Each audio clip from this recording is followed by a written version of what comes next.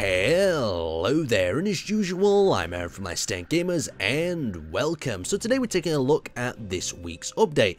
So it is Thursday, and they've introduced a few rather new, interesting features. Now, first off, they've released a new sort of quality of the lights. Now, before, the lights were just a shameful display, to be honest. You couldn't really see much with them, and when they did illuminate, they illuminated a little bit of a circle, and you can see by this spotlight the increase of the quality, not the cost of actually any sort of lag or FPS drop as well. You see how this light circles and it casts the nice shadows over the struts in this room, but we'll turn that off and we'll activate a spotlight and some of the other lights within this room. So we're going to activate one of the bigger spotlights. So by pressing that, you can actually activate that, and you can see it's got this nice misty glow like it had before, but it's actually illuminating the room much better as it casts a shadow. I'll put this square in the center here so you can actually have a look of what it's doing and how the shadow looks a little bit sharper as well, but I don't think that's something they mentioned in the actual patch itself. You see as it casts that across the room, and I can adjust this up and down. So if I actually increase the brightness here, you can see as it extends the lighting out to the side, it creates these really nice sort of dark webbed patches as the light expands both upwards and downwards across the room, and it's not as blinding as it was before.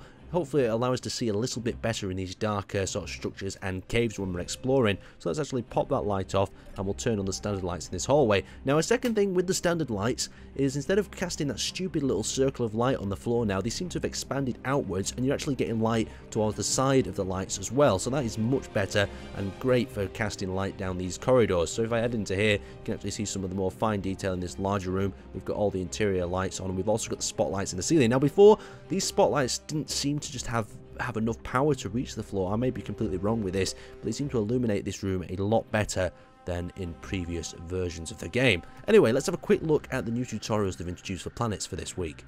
So now that we're back on the main menu, if we go to New World, we can access the tutorials. We've got the basic tutorials that we've seen before, and we've heard that Keen are actually going to be cleaning these up, making them a little bit easier and less heavy on the text, and add some more languages in. So down to the bottom, we get planets, and you can see now we've got climbing on planets, mining planets and ships, moving gravity on platinum or something. What's that say? Gravity is weaker on moons than it is on atmosphere, requiring you to use thrusters in your design. So it's just a basic explanation of it. Now, something that is interesting here is, say that you know how to climb on planets, you don't really want to do that tutorial, you can't access the later tutorials like they're in a mission sequence, you have to complete the one before.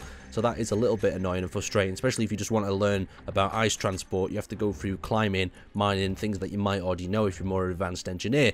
But if you started from scratch, then it should be pretty fine. So let's actually boot this one open and have a look. So here we are on the tutorial level. You can see the lighting in effect here, very beautiful. We've got this sort of mesh-like construction to keep us caged within it. You are underground on an Earth-like planet. Press J to remove your helmet and breathe the oxygen's atmosphere. Your suit is sealed, and if you don't remove your helmet, you're okay. So it's basically just giving you things on how to do it and how to survive. So we can take our helmet off and we can continue through this airlock. Pick up the hand drill in this container, look at the conveyor hatch and press I. And so yeah, it's just a basic tutorial on how to do this. So we'll grab the hand drill from this. It's not really very important for players that have been playing this game a lot, but for the ones that are struggling to do this, so I'm guessing they're explaining how to climb out of here by using the hand drill. So if we just equip ourselves the hand drill, I'm guessing he's explaining you can dig your way up to the top, you can equip it. There's still a lot of text here. I'd really like some audio hints, just like maybe something a bit like Portal, where you've got a machine above you telling exactly how to get through that next area. So let's begin digging up. We'll try just dig up quickly if we can. We could even turn a jetpack on, I guess, but there's no hydrogen, and I guess that's quite a heavy part of the tutorial. Okay, so rocks are falling down behind us, and we've just built ourselves a nice slope to get up if we can. Let's do a bit more digging in this area. Okay, a final bit more digging. So there we go. Explained how to climb up into that area. Now let's have a look into the next area. Deposit your hand drill in the collectors. Continue. Okay, so it's explaining some different things. So if we get ourselves a hand drill and we just drop it onto the floor, there we go. It sucked that in. Oh, look at that. That's pretty cool. So that detected that that was there, drill received, and it's opened the next area. Very nice. Very nice indeed. I like that little feature. So these tutorials have been thought out pretty well by the look of it. So what's this? I guess there's something in here that we need. Steel plates.